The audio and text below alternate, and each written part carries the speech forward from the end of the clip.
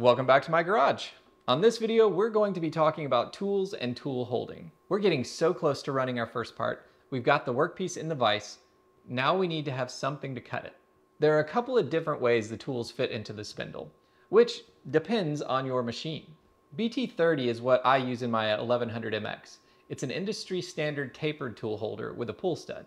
You may have a TTS, which stands for Tormach Tooling System.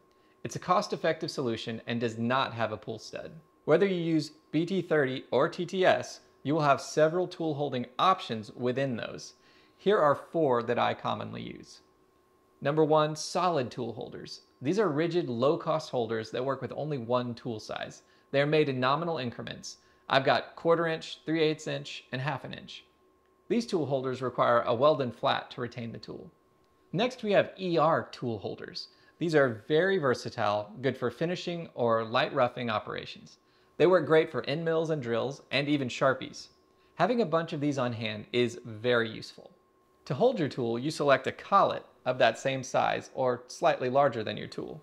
Most collets have about a 1 mm clamping range, but the closer your collet is to the nominal size of your tool, the better the clamping force you'll have, which also means less runout in your tool as it spins. And the larger the collet size, the more rigid they are.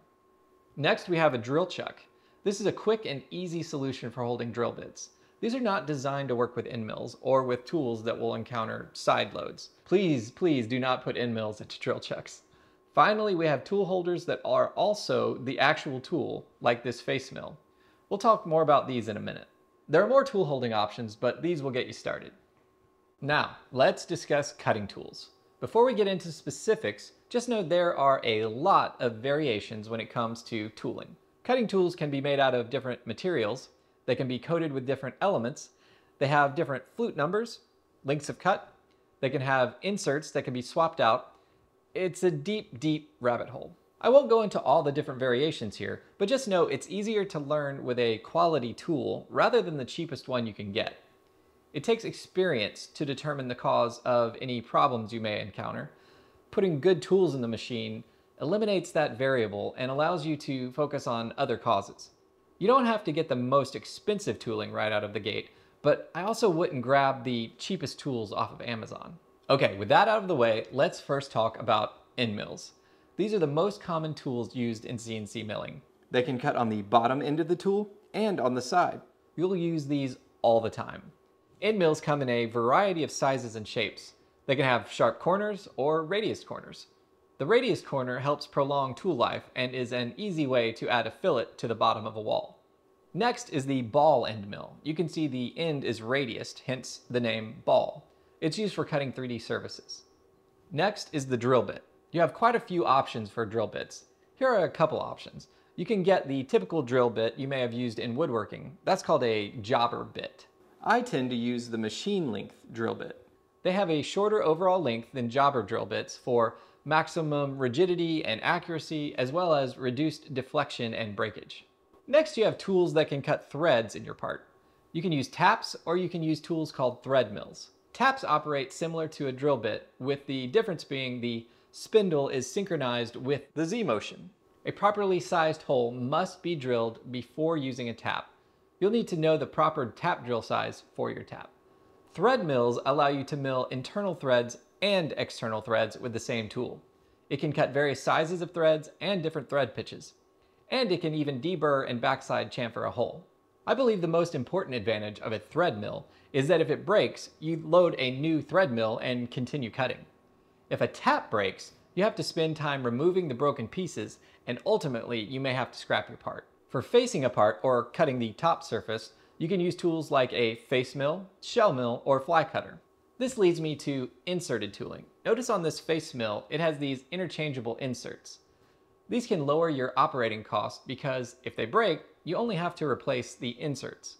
You can also change the inserts depending on the kind of material you are cutting.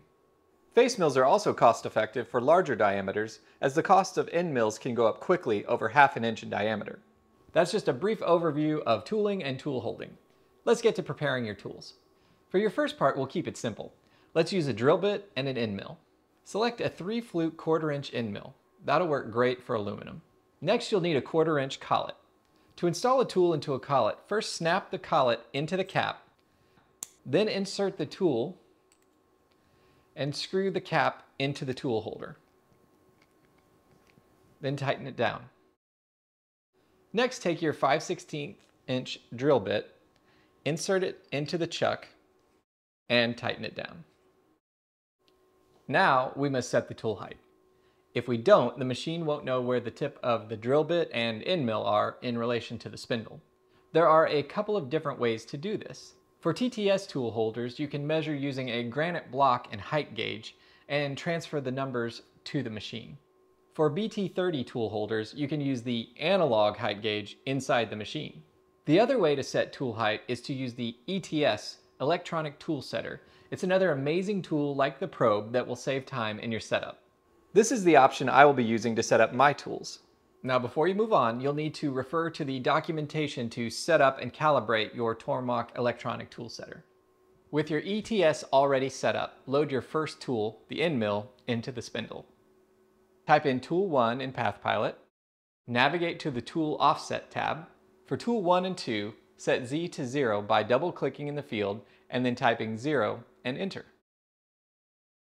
Click the Move and Set Tool Length button. The machine will now set the tool length automatically. This is such a time saver. Remove the end mill and do the same thing for the drill bit, calling that tool number 2. The machine sets the tool length for the drill bit. Now go back to your tool offsets. You can see that your Z offset for both Tool 1 and Tool 2 are now set. Remember, mine will be different from yours. You can also name your tools in the Offsets tab. Okay, we have our tools ready. We'll pick it up on the next video.